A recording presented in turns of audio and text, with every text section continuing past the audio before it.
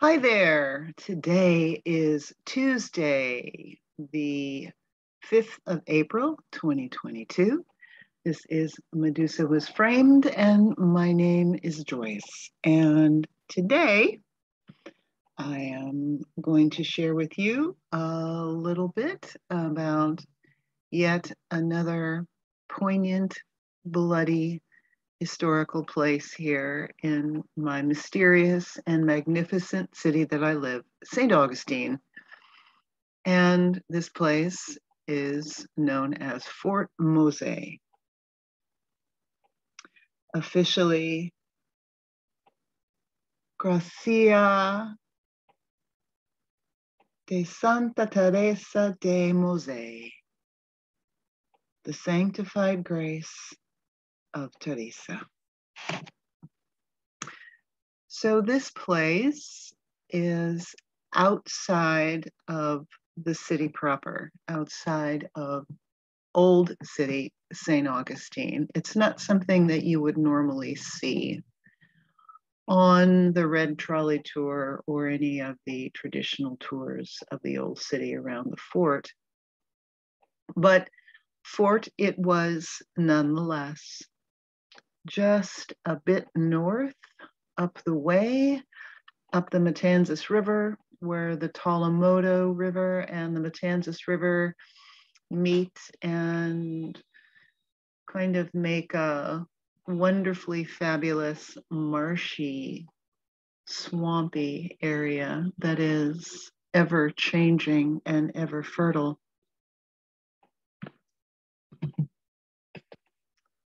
Let's see if I can back this up to the first photo. That's where we're going to start. This is obviously a reproduced image. What is believed to have been the original location of Fort Mose before the British fire and after the British fire are both now underwater. And you will see, I will show later in the slideshow, a Google Earth image where you can very clearly see two of the ramparts. Very unnatural 90-degree fortification lines in the middle of the salt marsh. But so what happened was, during the times of all the plantations in early colonial America, when various Europeans and British were coming to this land and buying large swaths of land and making wealth, growing rice and cotton and indigo and various other things off the backs of indentured servants and slaves. It was a very different culture in, say, the Carolinas, which were primarily under British control and operated by British landowners, versus, which was then La Florida, which was under Spanish control. The Spanish had a different idea about slaves and indentured servants.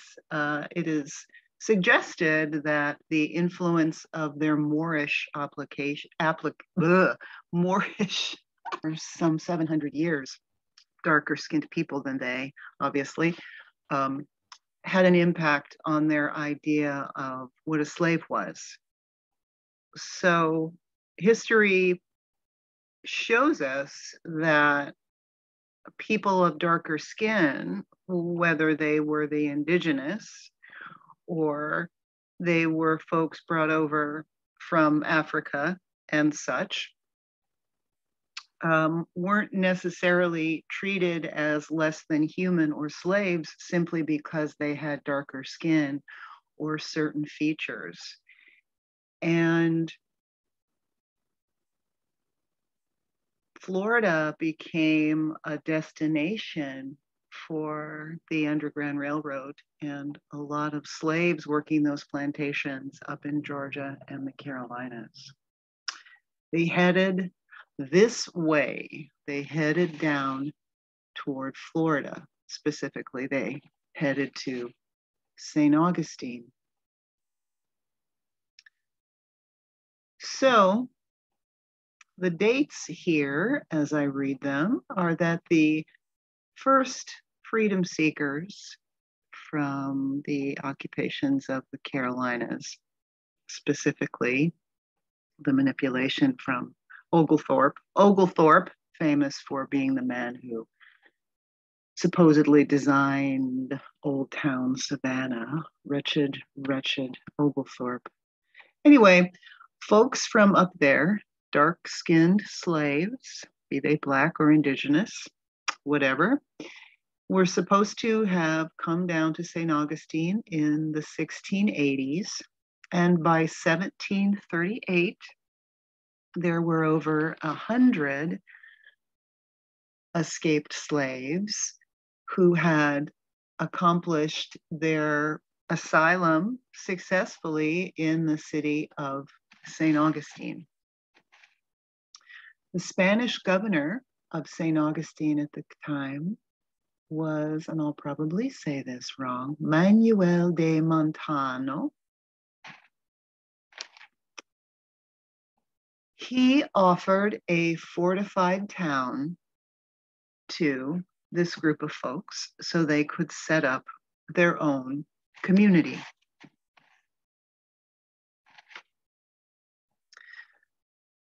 And that piece of land was called Gracia Real de Santa Teresa de Mose, which we now refer to as Fort Mose. In 1740, that wretched Oglethorpe came on down to Florida and attacked Fort Mose. This, we can believe, is an illustration of that time, right?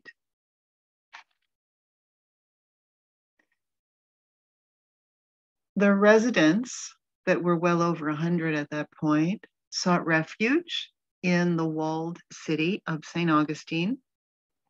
But a couple weeks later, led by a self-proclaimed militia leader of the freed slaves, Francisco Menendez, they headed back and attacked the fort and the British that were there and took it back. The fort was burned, the fortification was burned, that being Fort Mose 1. And then a second Fort Mose was built that they lived in happily until 1763, when Spain ceded all of what was Florida at the time, which went up into Georgia and southern South Carolina, back to England. This would have meant that these folks who had escaped the British slave abuse would once again fall into the category of slaves under British rule. So they left Florida and Fort Mose and escaped to British Cuba, where they were safe. All of these various escaped slaves were given the option to live here in Fort Mose as long as they were willing to convert to Catholicism and support Spain and Florida if the cause ever arose. So those were the conditions. So after they left Fort Mose, everything just fell into ruin, and it's in the middle of a marsh. It's still very marshy out there. And it just all was overgrown and swallowed up by the marsh. It wasn't until there was an archaeological expedition going on around there, around the land there in 1986, and folks found evidence of a considerable culture being there, and the unearthing began. This is another representation of Fort Mose. This is an interesting one. It looks like a lot of the renditions that I've seen of star forts. There are several star forts in Florida and heading up into Georgia and up into the Carolinas. Actually, there are star forts all the way up into Canada, but I'm just speaking of the ones here in the South. This one reminds me of the current drawings of and what Fort Caroline in Jacksonville looks like right now. Obviously, the river has taken out some of the original fortification here. And what you're seeing is, instead of the coquina, which is what all this would have been, the shell limestone that would have been mined either from the Matanzas River or across the Matanzas River at the King Quarries on Anastasia Island, is just the bulwark of logs and things, which is how the current remains of Fort Caroline look. So this is an early map. I didn't have a date on this, but this one gives you a sense of things. This is the original walled city of St. Augustine. That's our star fort, Castillo San Marcos. That's our second star that does not show up on every map at the time, but I can tell you this is the old city wall. So this is what we now call Orange Street. This is what we now call Sevilla, Cordova, and San Salvador. Those are the names of the streets now. This is the seawall. And at the foot of San Salvador and the Matanzas River, there was another star. What sits here now is the St. Francis Barracks, which is one of the Florida arms of the Florida National Guard.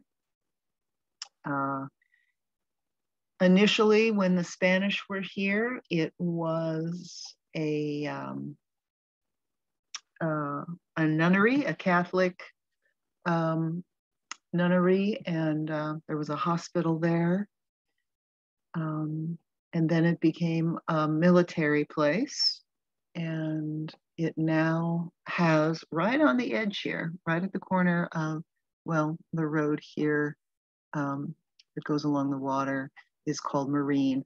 So Marine and San Salvador, currently at that corner, there is an old cemetery that has Civil War and World War I Army dead, and a very interesting memorial that I've done a couple videos on that includes an obelisk and 3 pyramids. And the 3 pyramids are on the same latitude as those in Giza. So that's another story. But anyway, I digress. So this is the old walled city, the original walled city of St. Augustine. That's where the cathedral is, the Star Fort.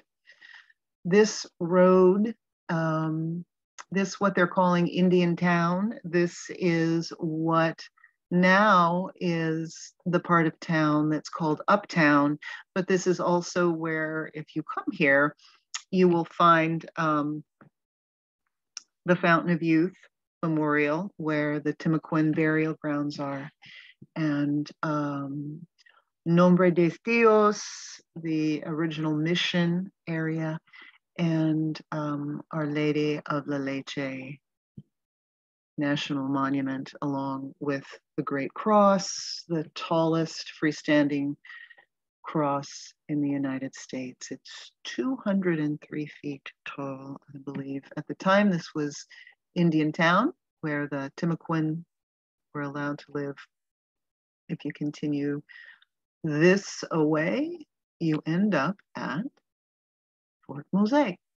And you see here, it was referred to as the Negro Fort. So the Matanzas River, the Tolomata River. It doesn't look like this now. It's much marshier than this now. But this is just an original hand-drawn map. For the Tartarian people, you will notice that we had 1, 2, 3 stars in the colonial days. Actually, if we go down the river to where it meets the Atlantic Ocean, we would have come to yet another fortification, which is now known as Fort Matanzas, which was not a star, but had a very interesting shape nonetheless. Tartaria. Okay, so I took this photo. There are several photos in here that are a combination of photos that I've taken and things that I've hacked from the internet. But this is one of the 2 walkways from the land where the museum is, with artifacts and old maps and things like the first photo I showed that are reconstructions and old paintings and whatnot of Fort Mose. This is one of the walkways out to the marsh. Out here at the end of the walkway, there's information about the wildlife that's in the marshland, but also about the location of the original 2 Fort Moses. And actually, this right here, out there in the middle of the marsh, and out there in the snakes and the gators, is what is believed to have been the original place. One of them. There were 2. It's a very beautiful place, lovely for just nature walks. And I just happened to be there when there were things blooming. Things are allowed to be in their natural state, which is something that I certainly welcome. This is just part of the walkway. Actually, it's off the walkway, but you see it's easier to traverse. Beautiful, beautiful, beautiful.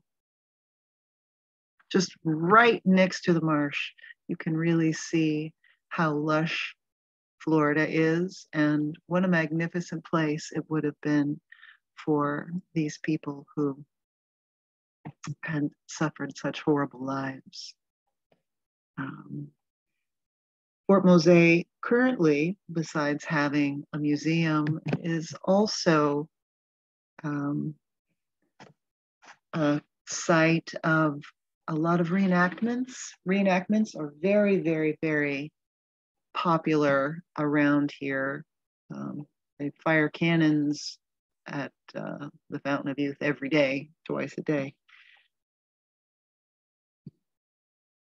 And because of it being the original destination of all the Underground Railroads, it's very significant in the historically Black community for a place of, an important place in their history.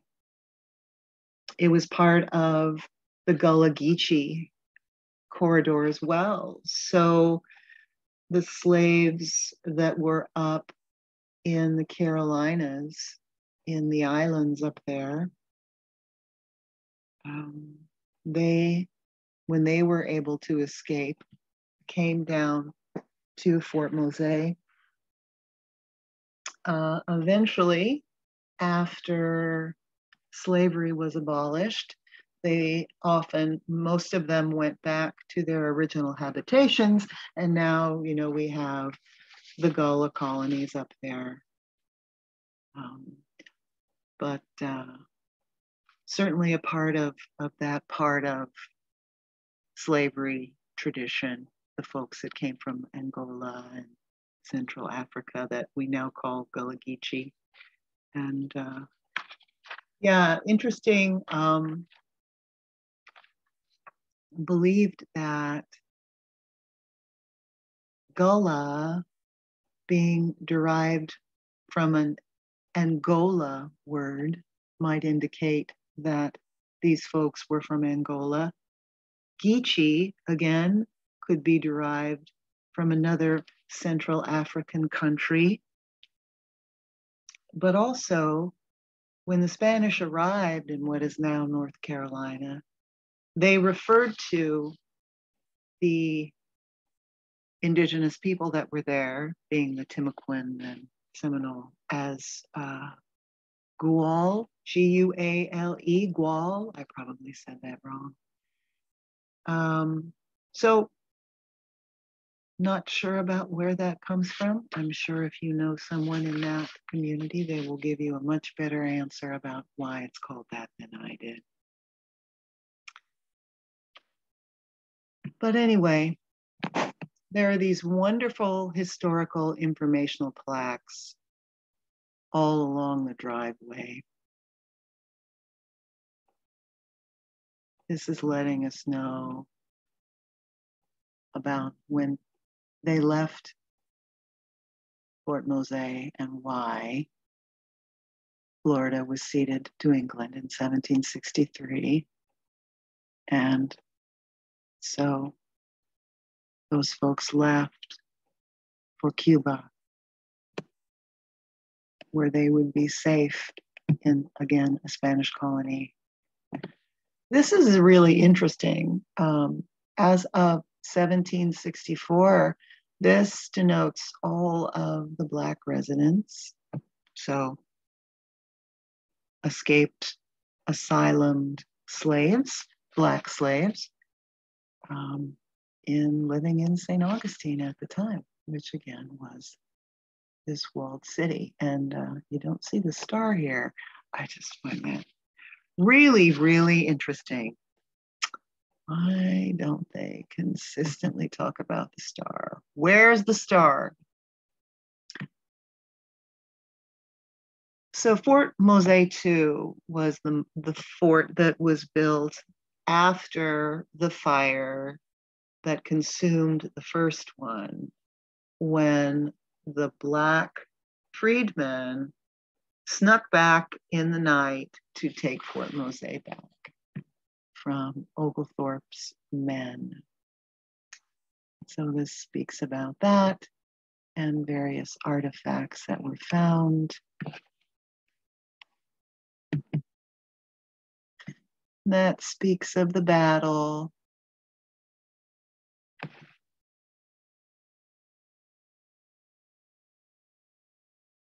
Coming in on the ocean here. If they turned left,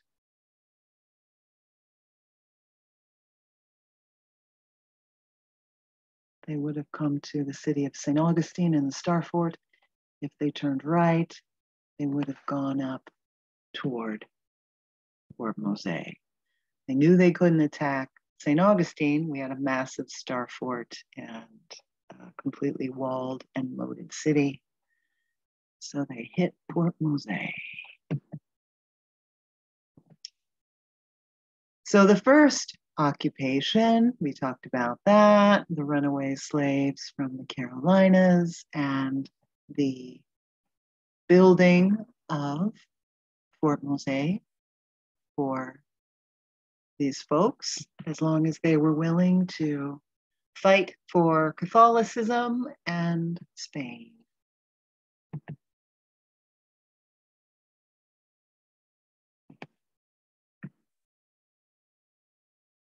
1693, Spain's King Charles proclaimed that any English slave who reached Spanish Florida would be granted freedom upon their converting to Catholicism.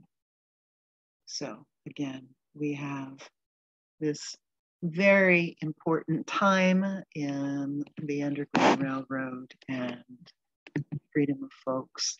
This is just a close-up of that, talking about Spanish slavery and how it was so different from British slavery.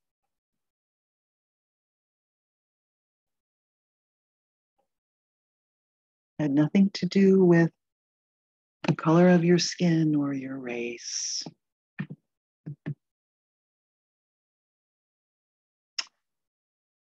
As we know, things were not good for any slave, whether they were African or from another country under the British. So well we know a little bit about that very miserable time and an interesting piece about where some of these folks would have come from, believing that the ancestry was West and Central Africa. Okay, this is the historical marker right there.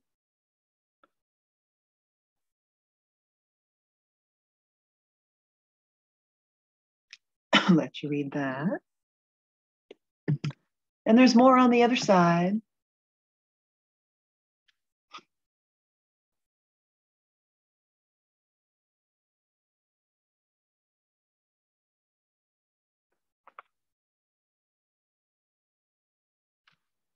So just a little point of reference. This all happened before the Civil War, right?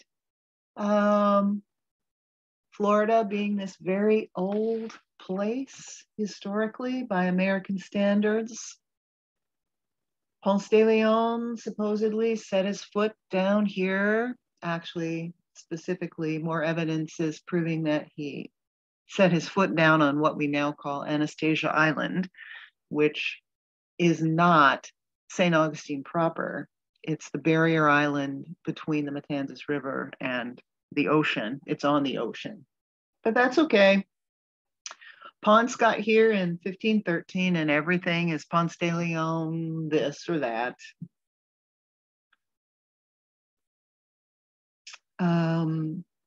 Menendez de Avila, oh God, what a nasty man he was. Came here in 1565 to convert all the indigenous people to Catholicism and or wipe them off the map. And he did a pretty good job of that. The Castillo San Marcos, our big star fort, was completed in 1696. And the other fort, Fort Matanzas, which is near the mouth of the Matanzas River and the Atlantic Ocean, was completed in 1742.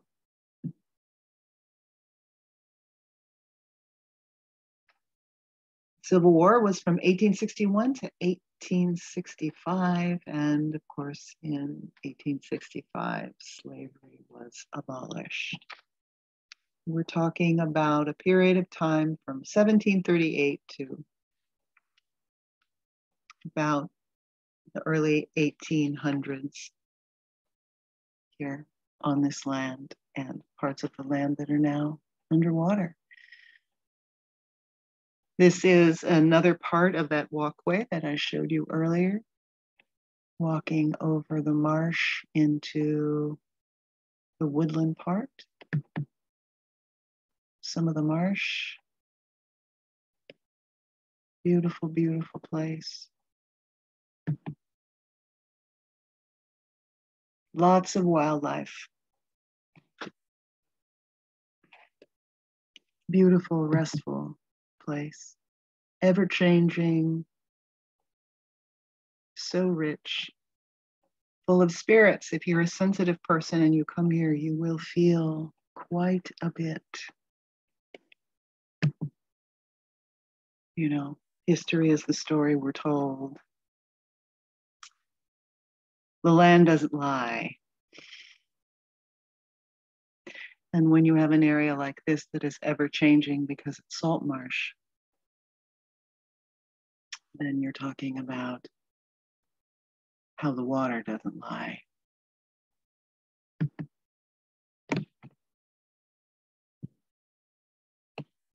Just beautiful. Just beautiful.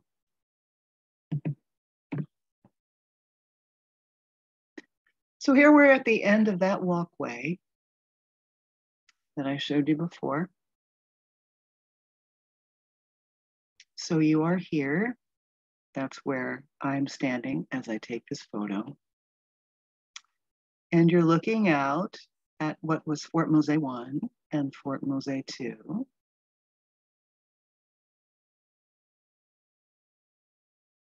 Fort Mose 1, Fort Mose 2.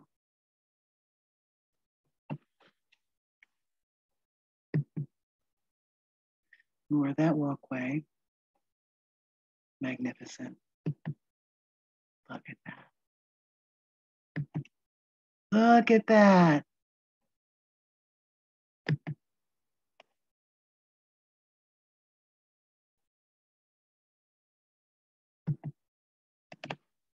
This is when you're coming in or leaving. This is the mark to let you know where the turn to Fort Mose is. It's not a big placard letting you know that that's where the street is. It's literally the first street north of the official city limits of the city of St. Augustine, which on both sides of US 1 is this reinforcement and the statue of who? Yes, Ponce de Leon. Who else would it be?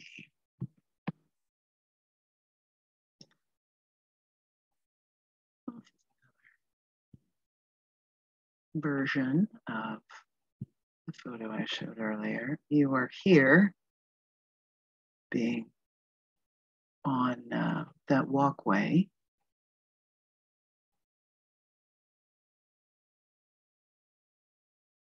You see how you can see, I don't have a date on this, but this is obviously a Google Earth type of image.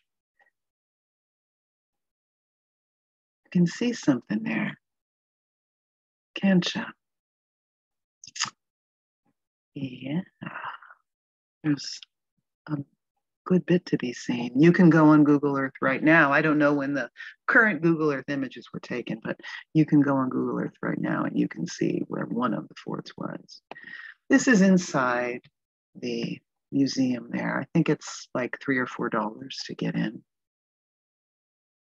And we're giving you an idea of what the fortification looked like, right? We've got that star bastion design. We're to believe that they were the simple thatched roofs, simple wooden structures. There was plentiful wood in the area as there is now. These being people that were indigenous, either here indigenous or African, and perhaps living in a more sustainable way on the land, so that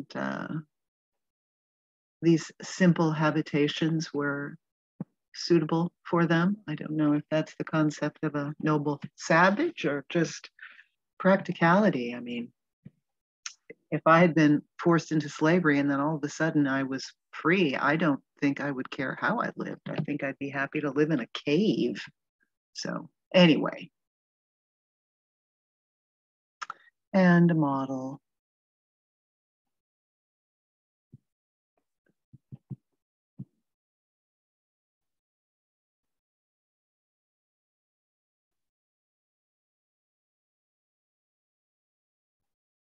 Model of what they think it was, the church, a bell, and everyone living inside a secured environment.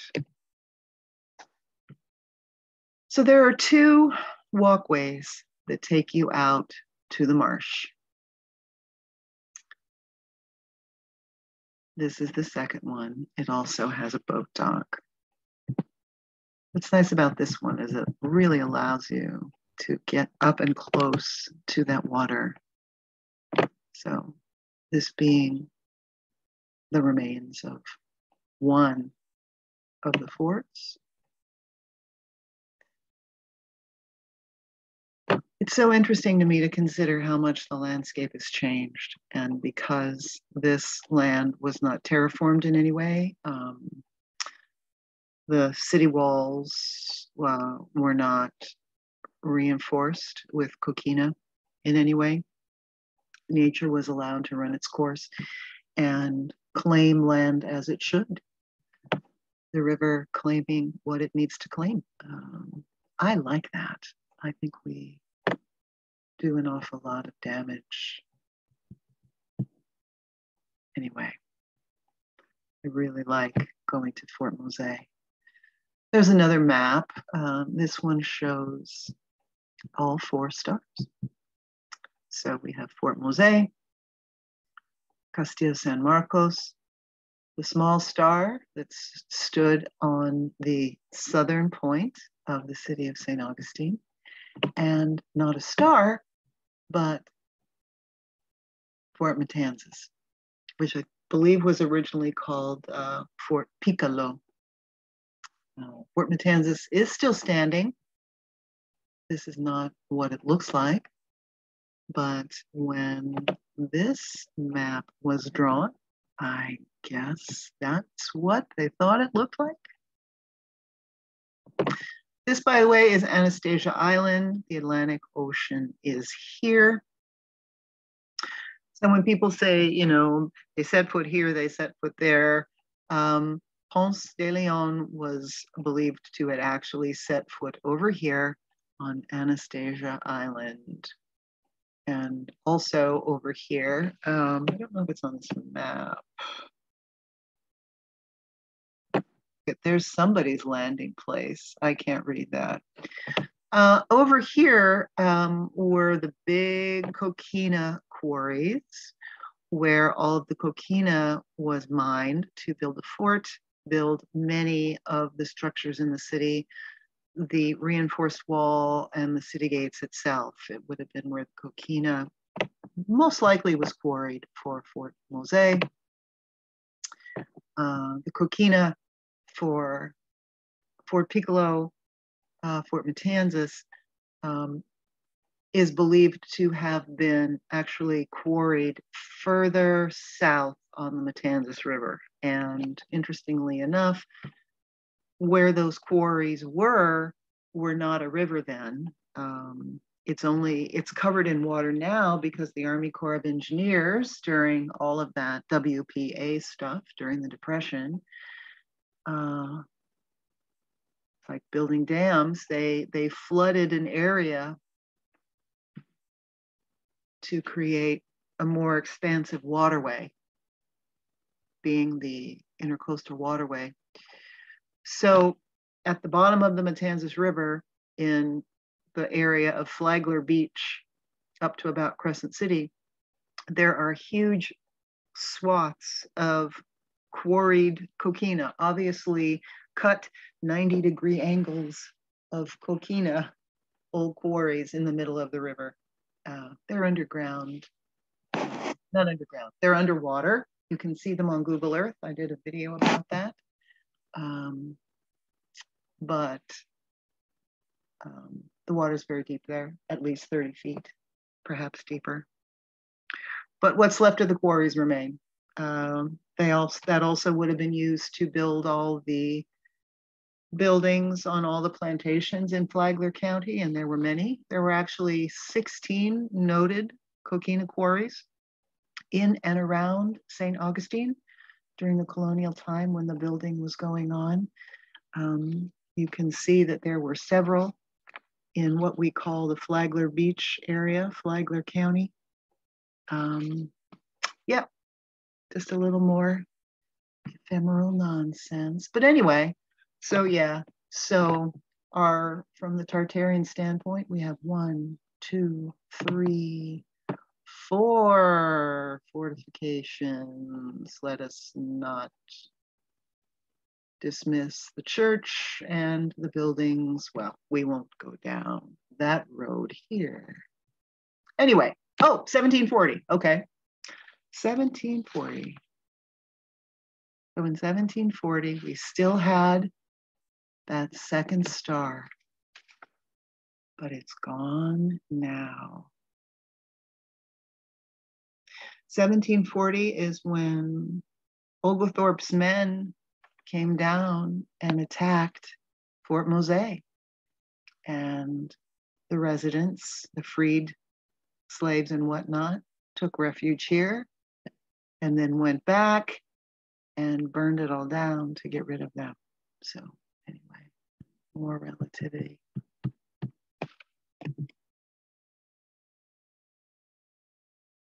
Another map of the same thing.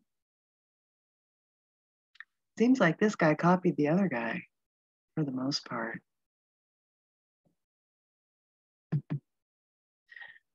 Another drawing of what it was believed to have looked like. You know, I find this amusing. I do a lot of research on star fort remains, and here, this is all coquina.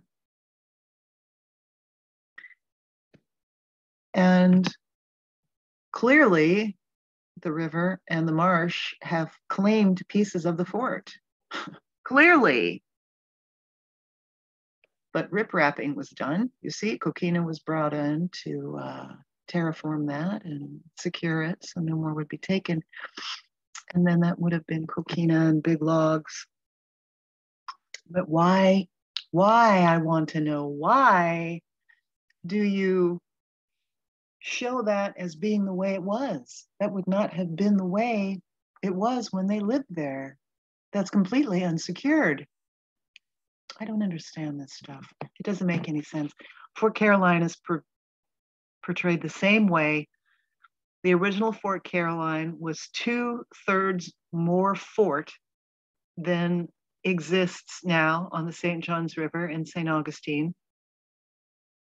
2/3 of it have been reclaimed by the marsh and the St. Johns River.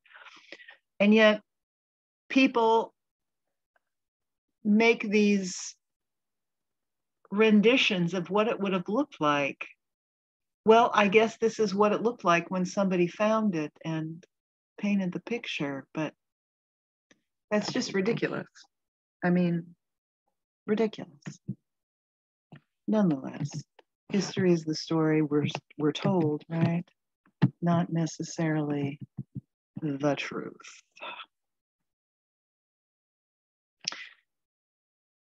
So this is a drawing of all the plantations that were in the northeastern portion of Florida between now what we would call northern Volusia County and up into the St. Augustine area.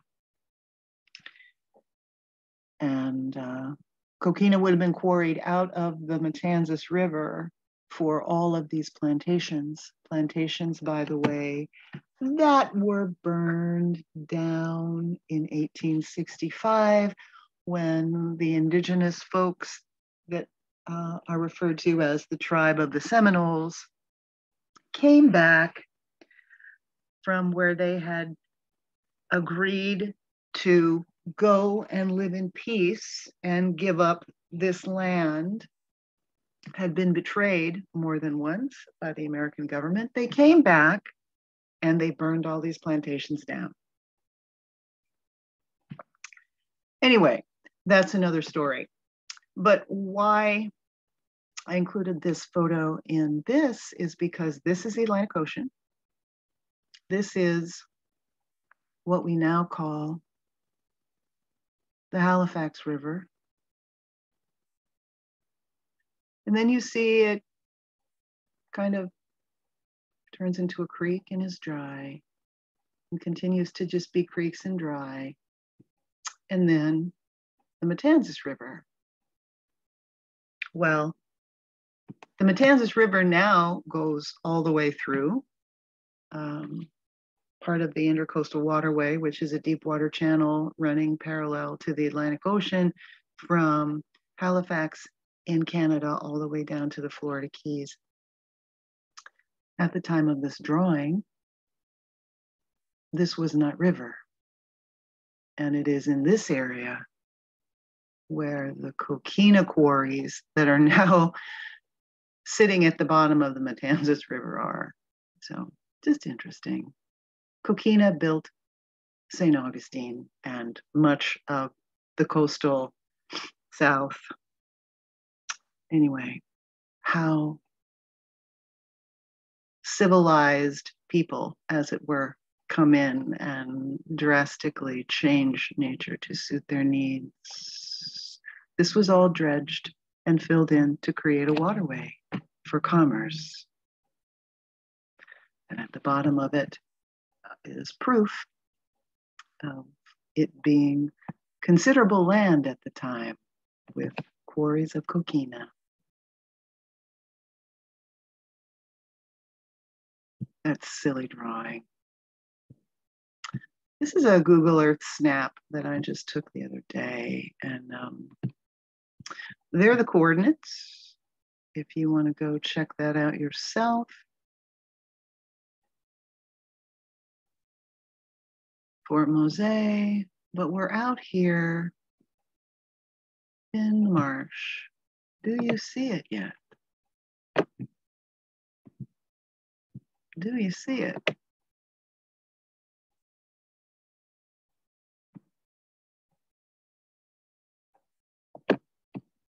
Do you see angles that nature would not create?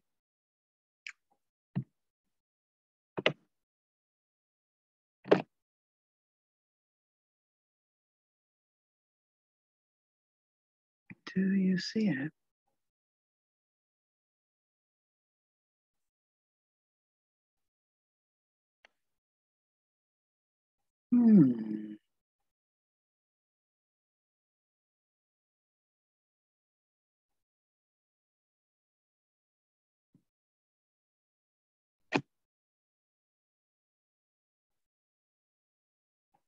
Out in the middle of the salt marsh.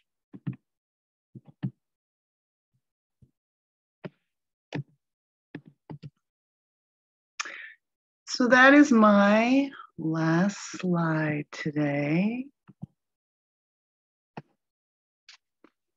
Fort Mose, a very, very, very important place, not only in St. Augustine's history. These people helped defend what was then Spanish St. Augustine, but kept it standing. Very important to the culture of these folks that lived here, the indigenous and, well, the indigenous of this land and the indigenous of the African lands as well, or the Caribbean. And yeah, more slaughter turned into tourism. The whole story behind St. Augustine, slaughter turned into tourism. I thank you for hanging out with me today. There is a great deal of information that you can find about Fort Mose on DuckDuckGo. There's a lot out there. And yeah, if you come to St. Augustine, or if you come to Jacksonville, talking about probably an hour away, depending on where in Jacksonville you visit. If you're in St. Augustine, it's a 10, 15-minute ride from Old Town, just north on Ponce de Leon Boulevard, which is US 1. And it's a lovely day. There's nothing to buy at Fort Mose. It's just a lovely park with a great deal of history. And, you know, you can stop and get a couple sandwiches and come and have a beautiful day. There's also an open area with very old oaks where the reenactments occur. But it's beautiful and a part of history that a lot of people don't understand or hear about. So thank you so much for joining me today, and I'll see you next time.